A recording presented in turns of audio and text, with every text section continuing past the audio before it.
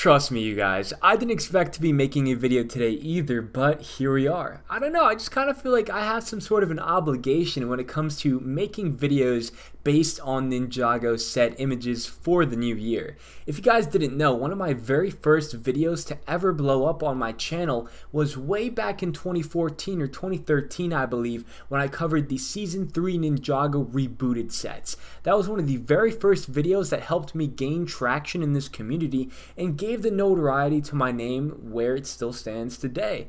And we have a fantastic set right here that was first revealed to us, and this is 71776 Jay and Nia's race car EVO. Now there's going to be a lot of EVO sets in this wave. I didn't really particularly think of making a video on the set names just because they weren't really that interesting looking back at it in hindsight. But there's going to be a lot more sets with EVO in the title, so get ready for that. And this race car, I'm assuming, could evolve, hence EVO in the title, or maybe this is the evolved version. We don't know yet. But right off the bat, I do have to say that LEGO is kind of overstaying their welcome with these Serpentine villains. I mean, this is how many seasons in now where Serpentine villains are going to be some of the main characters in a Ninjago season. And they do kind of resemble the Pyro Whippers that we saw before in Season 11, using that same orange kind of tone. And I could only assume for the dual molding in the headpiece, there's also going to be translucent orange as well. Now, I don't know if I'm the only one, but I do also kind of get these Dragon Hunter vibes when it comes to the chopper, this helicopter in the set, back from Hunted. It just looks really similar in the build and the color scheme. However, it does use some nice turquoise colors to kind of distinguish itself from those villain builds.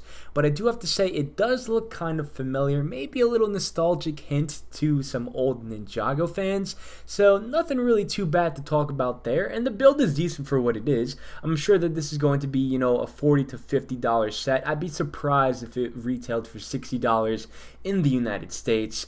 But we do get a really nice looking race car build, which is kind of interesting because we have kind of gotten one of these before with rebooted, funny enough.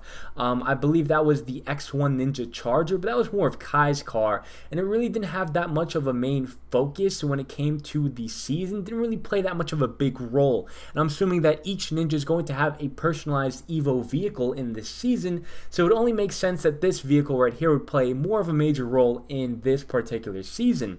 And we do get Nia, which surprisingly is in her human form.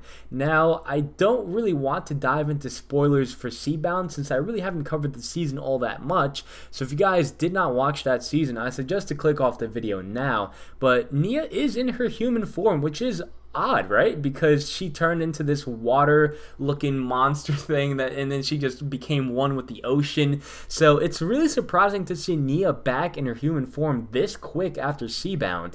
And we do get, of course, two of these, I don't even know what to call them, I guess orange snakes for now, and Jay as well, of course, since he's going to be the one operating this vehicle.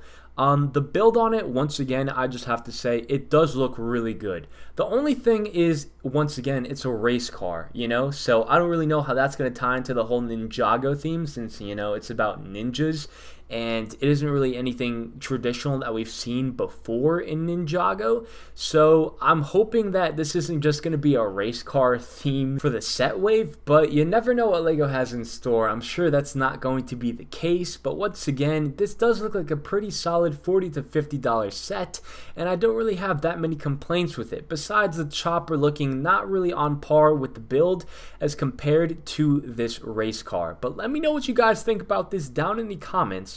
What do you guys think about this build in this set overall, not to mention the box art? The box art looks kind of plain and simple, and although I do like plain and simple, you know, box arts, this one to me looks a little bit on the cheaper end. I don't know if I'm necessarily that much of a fan of it, so I really am curious to hear what you guys think about this down in the comments below. Be sure to let me know, and hopefully I'll catch you guys in another Ninjago video. With that being said, y'all, take care and peace.